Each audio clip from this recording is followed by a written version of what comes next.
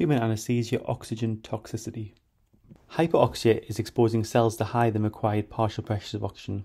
It can occur during normal baric conditions when breathing high inspired concentrations of oxygen at 1 atmosphere, or hyperbaric conditions when the FiO2 can be normal or less than 0.21, as the partial pressure of arterial oxygen will be higher than during conditions at 1 atmosphere. Oxygen transfer between the inspired gas and the mitochondria is mainly by diffusion down a pressure gradient. The highest partial pressures of oxygen will always be in the lungs, especially the alveoli, as the conducting areas are protected, and thus the lungs are the greatest site of toxicity. The total dose of oxygen is the risk factor for oxygen toxicity, and it's associated with the FiO2 of greater than 0.6 for more than 24 hours at 1 atmosphere. The mechanism of oxygen toxicity. So electron transport chain ETC. Oxygen is reduced to water by the transfer of electrons. In the presence of excess oxygen, there's leakage of electrons and hydrogen, leading to the formation of reactive oxygen species of oxygen-free radicals. Important ones include hydrogen peroxide and superoxide ions. These have one or more unpaired electrons and therefore free to interact with surrounding tissue, leading to the damage of DNA, RNA and cellular membranes. And under normal conditions, antioxidants remove reactive oxygen species, but in these conditions they are overwhelmed.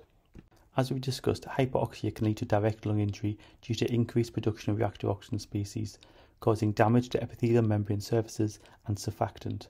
This causes abnormal fluid shifts and cytokine production, leading to the activation of inflammation and the coagulation cascade, and thus forming thrombin. Persistent inflammation can lead to pulmonary fibrosis, which is a chronic irreversible state.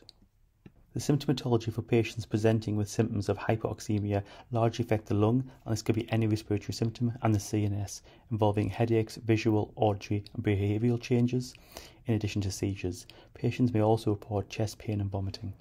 The uses of hyperbaric oxygen treatment are broad. For example, carbon monoxide poisoning. This is based on Henry's law. Henry's law states the amount of an ideal gas dissolved in a solution is directly proportional to its partial pressure.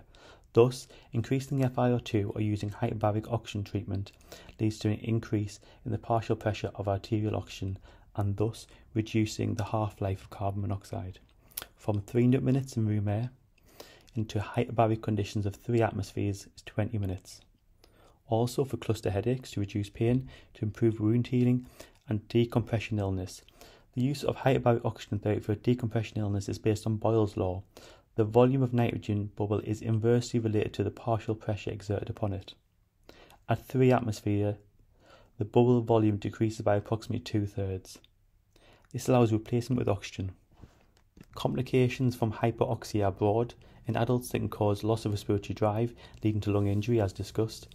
They can increase infarct size and lead to arrhythmias in patients with an MI, and stroke patients have an increased mortality and morbidity. In neonates, it can have retinopathy of prematurity and bronchopulmonary dysplasia.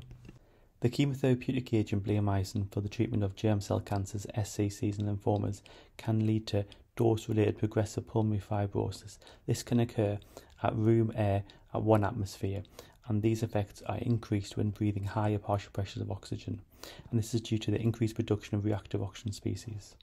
Please like and subscribe.